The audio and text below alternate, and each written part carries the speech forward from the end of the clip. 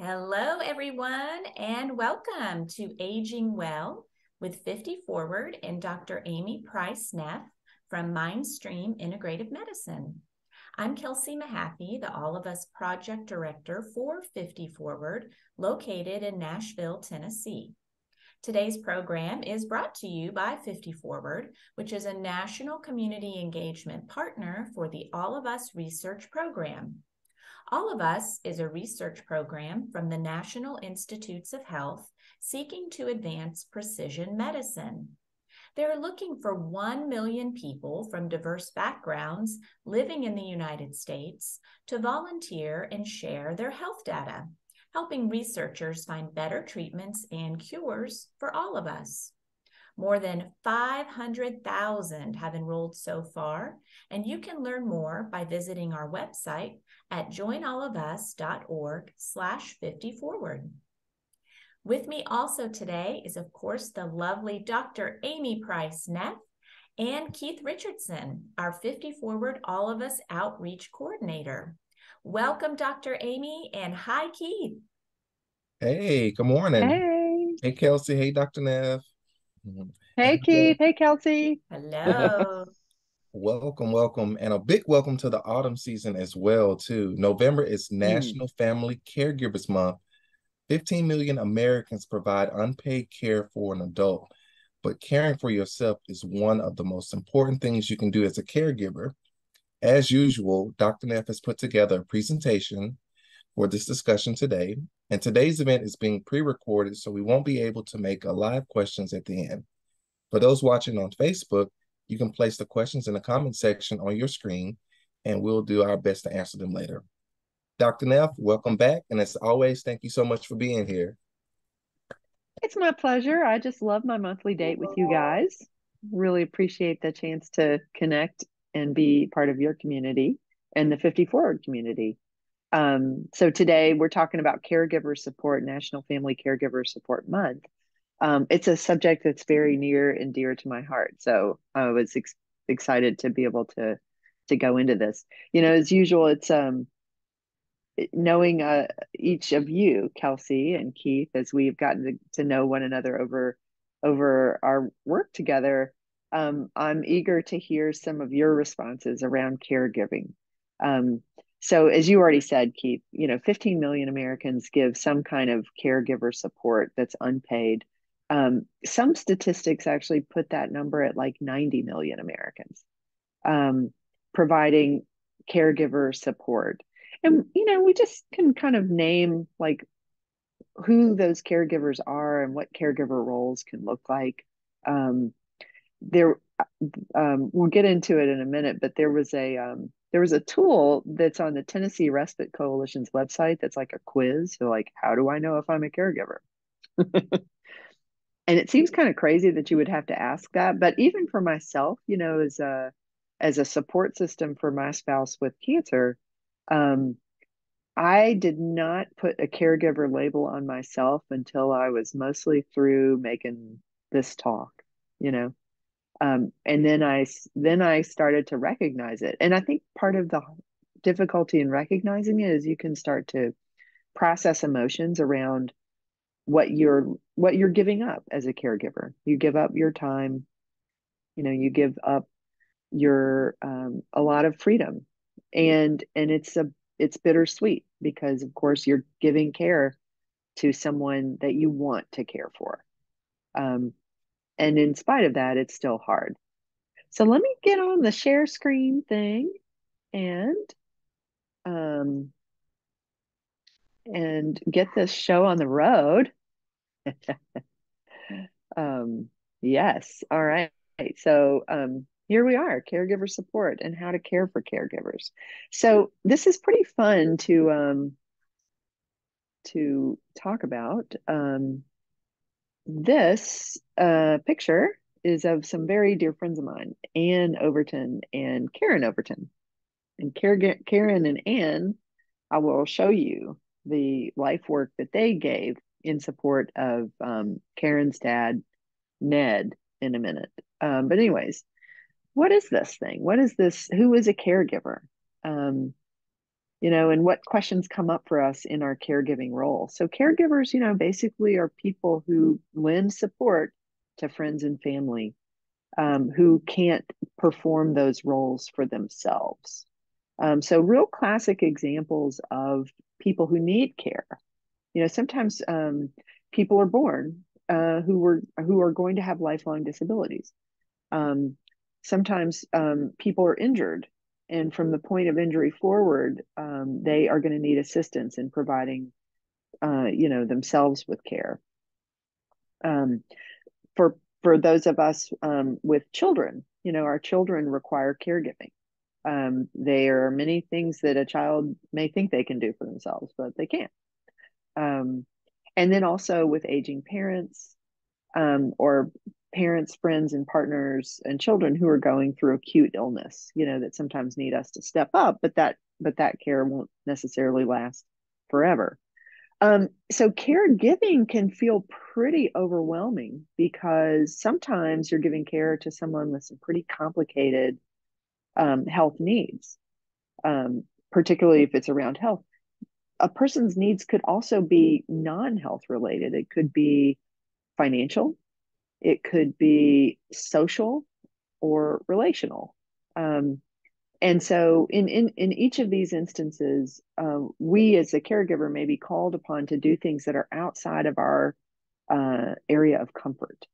And when we look around, we may not have anybody that we can identify that could perform that role for the person.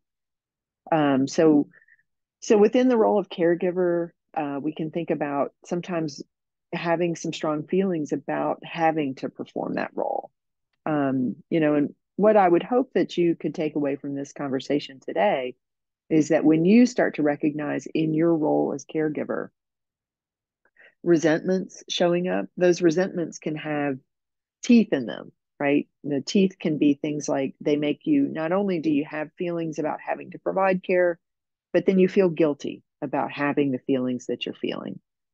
And I just want to kind of name the fact that that stuff is normal.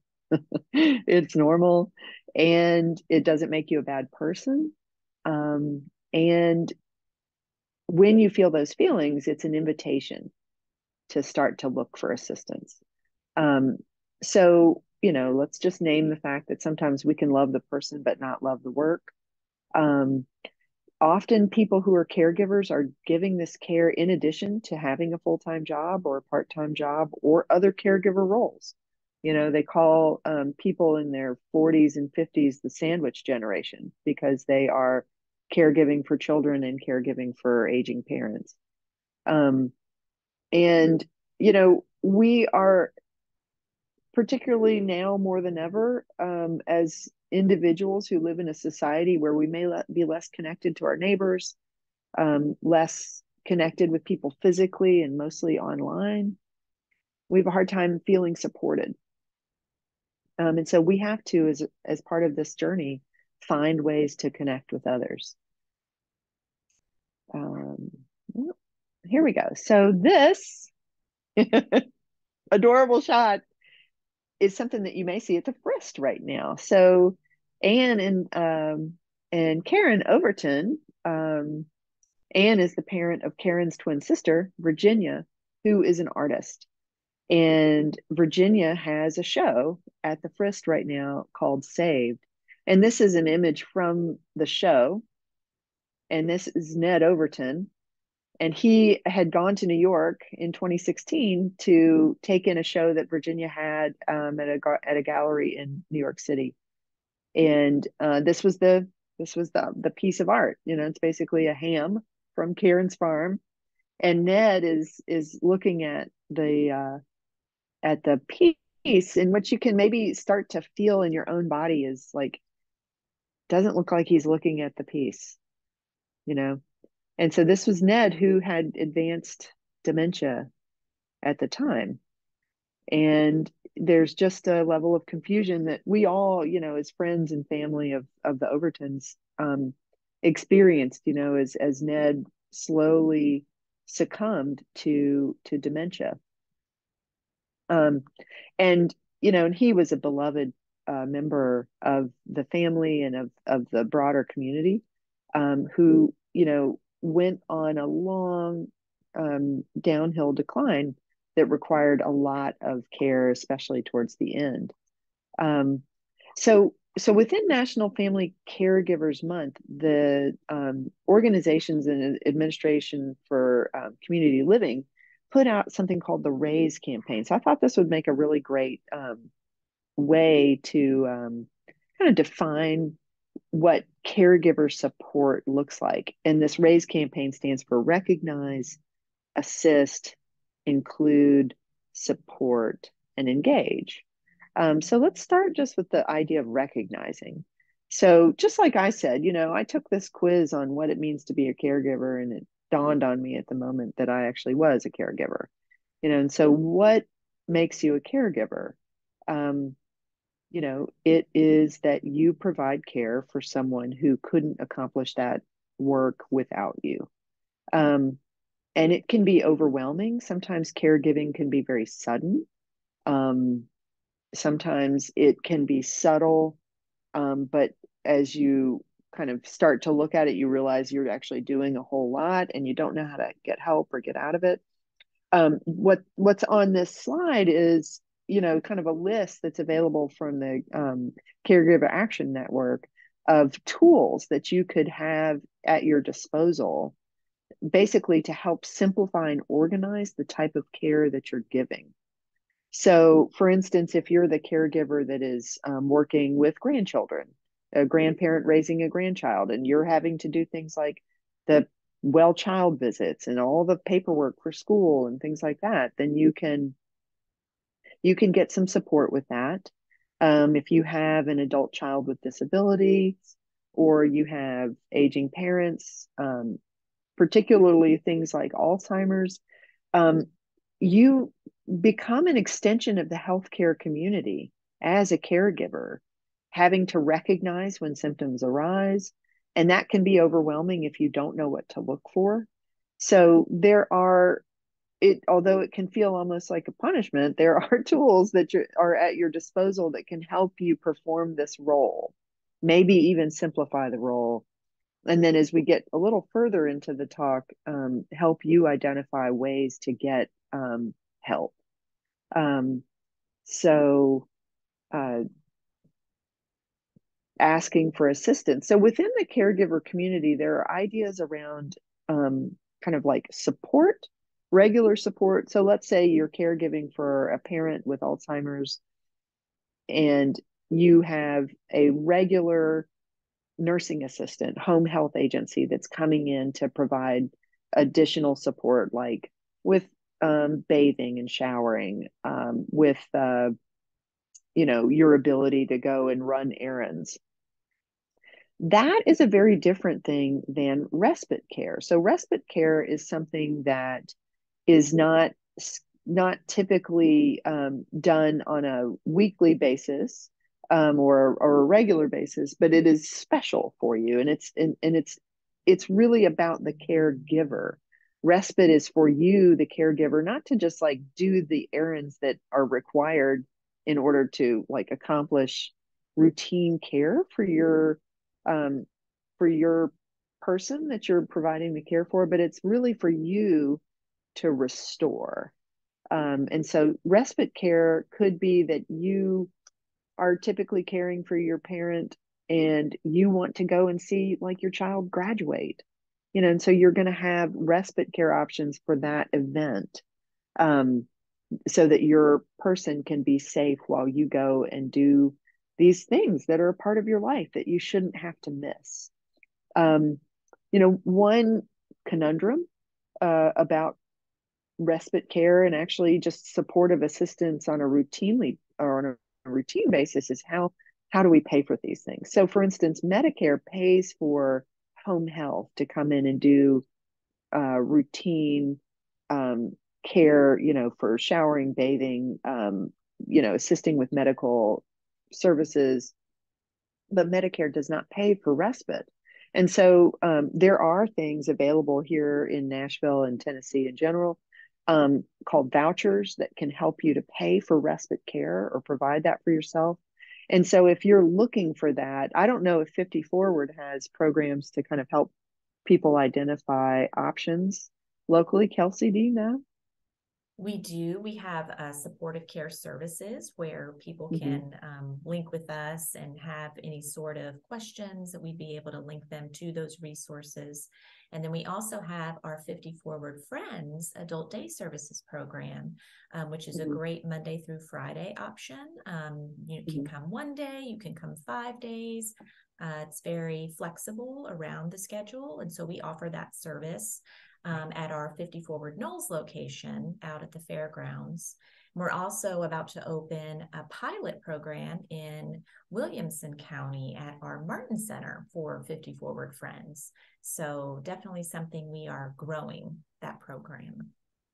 That's great. And it's one of the reasons that I love 50Forward because um, these are things that are hard to ask for. And so when you can kind of come into a system that is like happy to see you and happy to offer help and support in really tangible ways, like the Friends program, this is where people move from surviving to thriving in these very important roles. Let's think about, for example, like what caregivers provide in terms of the economic impact to our country. 20 hours a week of unpaid care, at $20 an hour, and we're talking about an extraordinary amount of service that people are providing in kind. And I just want to applaud people for doing that. It is a measure of a person's virtue, to do this unrequited love for individuals. And I think it magnifies us as humans when we are able to give, but we have to give in ways that restore our cups, right? You can't pour from an empty cup. And here is a conversation about how to restore yourself. So including yourself, caregiving it can be very isolating. And so there are some really interesting technologies that allow people who are otherwise unable to get out ways to connect. This includes things like the Caregiver Action Network has a chat that you can sign into and log into and at least have um, conversations with others who are doing similar work. Shared experiences really can relieve burdens. And then also there's, increasing technology related to the medical professions that allow you to connect with care teams so that if, for instance, you are struggling to recognize or identify the seriousness of something that your person is going through, that you have ways to communicate with care teams to get information.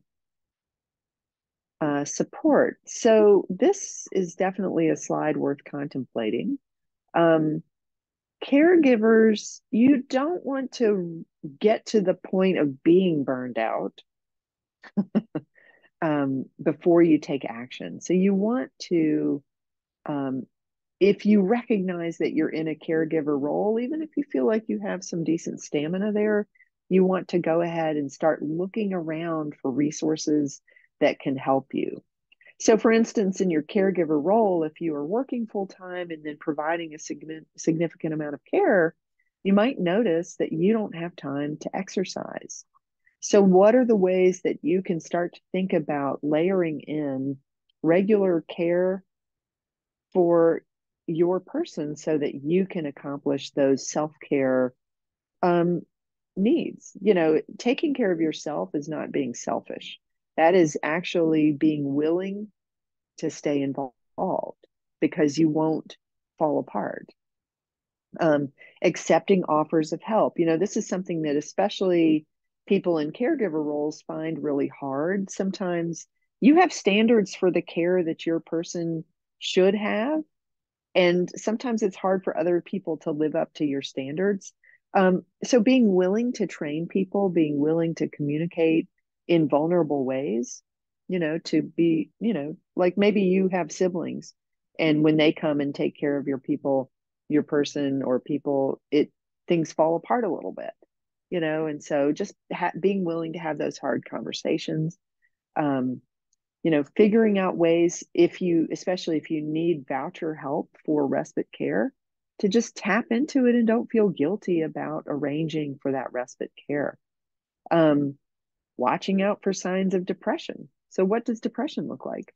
Sometimes your only symptom of your depression is irritability. So if you find yourself really kind of just super cranky, just start to ask that question. And depression symptoms, they don't mean that you immediately have to go out and get on a medication. Sometimes it's simply recognizing, inviting in respite care, taking a little time for yourself, and very frankly, just validating yourself, smiling at feelings of guilt for taking time off, and then just take the time off. Steps to organize the work that you do to streamline it are also very good. And then making sure that legal documents, in particular powers of attorney, and other medical decision-making tools or wills are up to date, so that serious events don't amplify and compound the difficulty that you're already facing with some caregiver roles. One thing I think often about with caregiving is typically you're giving care with the background of history, right? And so let's say you're giving care to a parent with dementia, and there's a lot of water under that bridge. And there may be things that happen in the caregiver role that trigger old conflicts to come up again. And particularly when you have someone who's now cognitively impaired, you're not necessarily going to get to have that conversation or that resolution or healing that you would like. But these things can bring up big feelings in your role. So just naming that and seeking counsel. I think, again, looping back to the things like the chat functions in some of these caregiver support groups, those are venues of community where you can get some support in addressing feelings that are coming up. There are a lot of barriers to good care, both for your person and for yourself. Not financial barriers notwithstanding, can also just be time constraints. Healthcare systems in general tend to be really hard and clunky when it comes to like having to take your person to appointments. The appointments often last longer than you think they will.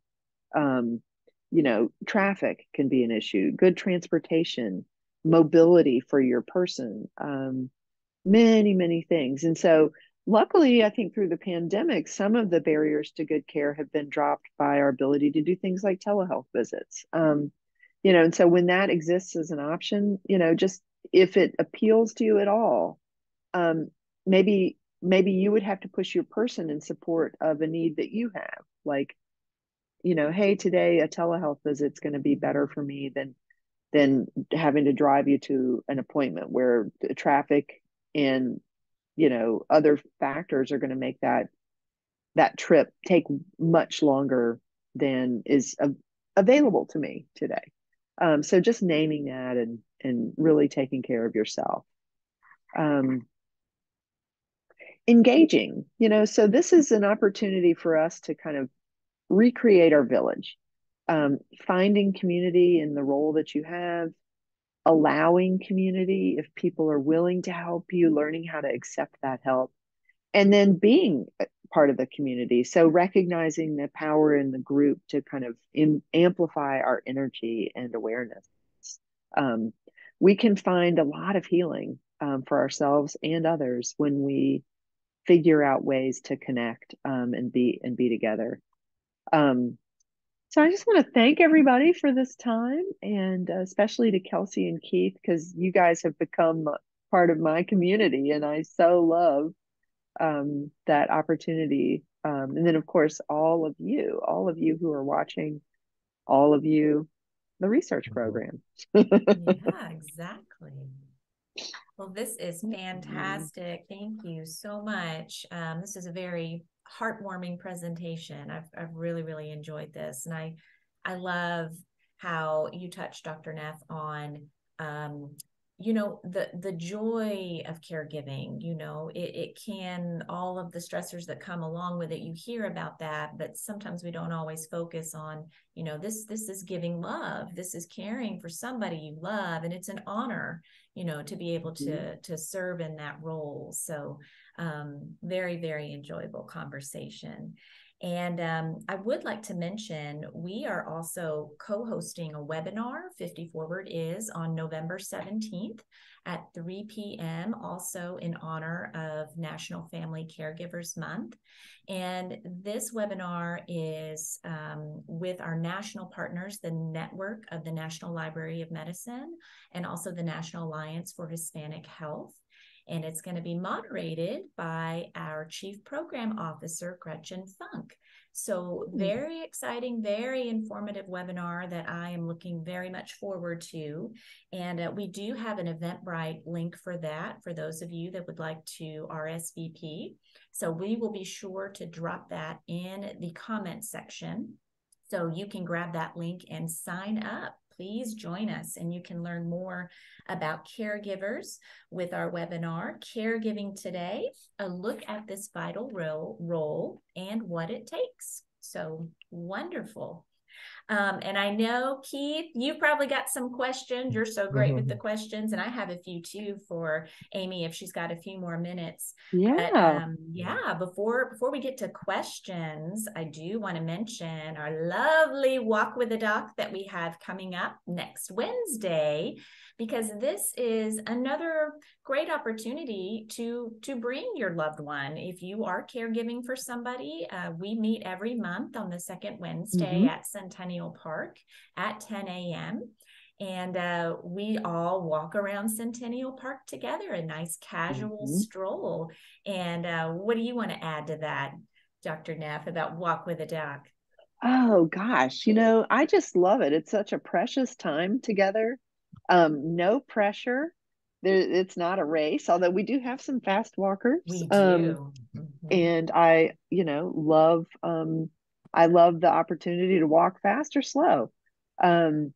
It's a time to share, and we get some great stories going. And then as usual, it's always a time, just if you had like a casual conversational need that you would want to like pick the brain of a doctor or other caregiver, like that's kind of part of it. So I learn new things every time I'm there.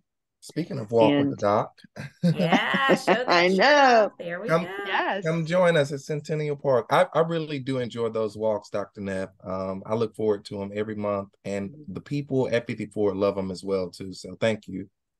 Yeah, it's my pleasure. I've learned so much about doing things with others in this way that feels so uplifting. First of all, I mean, speaking of caregiver stuff, one of the great joys of my life was getting to participate in my grandmother's care. And I got stories and wisdom from her that I would have never gotten if I did not slow down and spend that time. I hope that by paying homage in that way, I get to kind of get that back. But in the meantime, like when we are at Walk with the Doc, there's this vast reservoir of wisdom in the people that come and walk with us.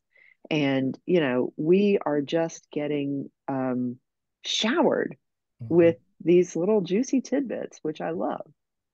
Yeah, I love that too. And our 50Forward friends are often with us at Walk with the Doc. So I hope that they'll be able to join us as well next week, next Wednesday, November 9th is our Walk with the Doc. All right, Keith, you got any questions for Dr. Neff? I took a ton of notes. So yeah, I have just a question too, and I also want to give kind of like a quick statement too. So Dr. Neff, do you experience a lot of people who maybe feel burnt out from the caregiving? Like, is there places for them or resources for them too as well? So in the medical setting, when I talk with someone who's a caregiver, there's actually a diagnosis code. It's called caregiver role strain. And, one of the things that I feel like is really important is that we name that. People who are caregivers are actually at greater risk for chronic illness. Mm. And, there's a mixed bag to me in naming that, because it can feel like, oh, well, I have to do this and it's actually hurting my health, you know. I want to kind of let the air out of that and mostly kind of circle back to, when we recognize that we are overstretched and burned out, that's the invitation to look at accessing those tools. Mm. So if the tool is simply, I got to call Tennessee Respite Coalition and get a voucher for a respite care or get that scheduled, then that's what can be done. I think it's like linking with services. Typically when you're burned out or you're in that role and you can't figure a way out, you've got those blinders on, so you're not even aware that there could be some help for you.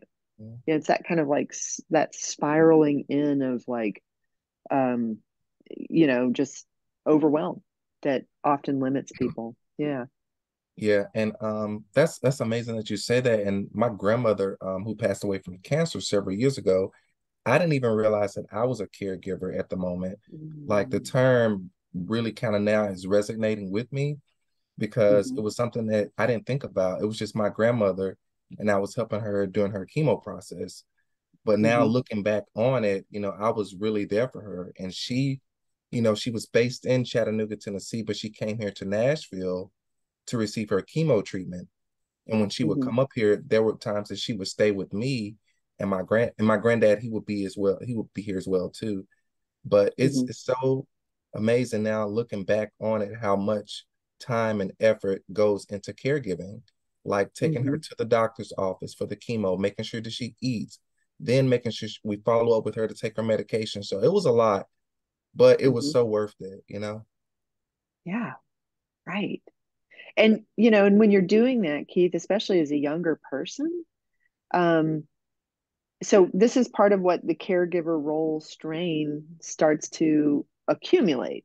You're missing dates with friends. You have things that you'd like to engage in, maybe creative efforts or work that would, like increase your livelihood. And you're having to make choices that kind of like take those off the table, because you have love for this person, and in your heart space, you're like, the best and highest use of my time and effort is this, and I'm missing this, right? It invites like grief, right? Like you have to Yes. process those losses as a grief. Mhm. um and you want to keep that to yourself, because you would never want the person you're giving care to think that that you're feeling like that. There's Overwhelmed, yeah. Yeah. Yeah. It can feel so selfish, like, oh, I wanted to do this, but I can't, And you and know? usually too, Dr. Neff, with older people, sometimes they look at it as a burden. Like, no, Hmm. I'm okay, I can do it, I can do it. So, but deep down inside, like, hey, you need some help and it's okay. Right, right. Yeah, I think kind of facing these things with open awareness and honesty, like, yeah, I am going to make some sacrifices, you know? And if you can kind of link these choices to your values, like, I value the ability to honor and respect someone who's like my ancestor, you know. And here's how I'm going to live into that value. I'm going to like make some choices, and yeah, sure, I'm going to have to make some sacrifices. Like, these words kind of get bandied around like they have no meaning, but this is what sacrifice means. It's like, I'm going to experience some pain, sacrifice, in order to do something that aligns with my values. And of course, actually, that does really powerful things for your own well-being, you know. um, but you might have to really do some work to negotiate that it is aligned with your values. um, if you're just deep in the thick of it and feeling like you're just losing out on everything, that can get you a little bit off, off compass in terms of awareness of values. And then I think the unspoken thing, I mean, I mentioned a little bit about financial resources, but we as a country expect people to do a lot of unpaid care, and become financially vulnerable for people that are really, there's just a lot of meaning attached to it. And I wish that there were more support for people going through tough financial times. Our system is imperfect. We offer all kinds of like medical procedures and things that are really expensive and can make you feel like when we can't afford those for our person or ourselves, that we're somehow diminished or losing out, or we pay for something and it doesn't work. I don't know, it's probably a larger conversation, but it is a big piece of caregiver role strain, the Medicare donut hole. Yes. Yes. That's a new term for me, this caregiver role strain. That's very interesting. Yeah. But it's like you can say the words and feel them, can't you? Like, yeah. Yes. Yes. That's a great word. Okay. All All right, right. Keith, I think we are pretty much ready to wrap up for today. And again, our event was pre-recorded, so we can't take live questions, but if you do have a question and want to drop those in the comment section, we'll see if we can get an answer for you. So thank you, Dr. Neff, once again for this wonderful conversation for National Family Caregivers Month, such a vital role that so many millions of Americans play out every day. And if you want to learn more about the All of Us Research Program, you can visit our website at joinallofus.org/50forward and learn how you can become 1 in a million with the All of Us Research Program. And again, just to reiterate, if you would like to learn more about resources for caregivers and caring for the caregiver, be sure to register for our event that we are having on November 17th at 3 p.m. This is our webinar called Caregiving Today, a look at this vital role and what it takes. So we'll drop that Eventbrite link in our comment section as well and hope to see you there. So thank you all so much for tuning in, and we're going to show a quick PSA about the All of Us Research Program, and I hope all of you have a wonderful rest of the day.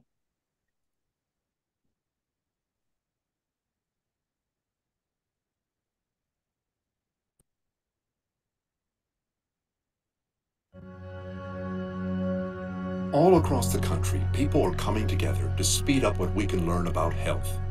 The All of Us Research Program is calling on 1 million people to join us as we try to change the future of health. For your family, for future generations, for all of us. Visit joinallofus.org and find out how you can become 1 in a million.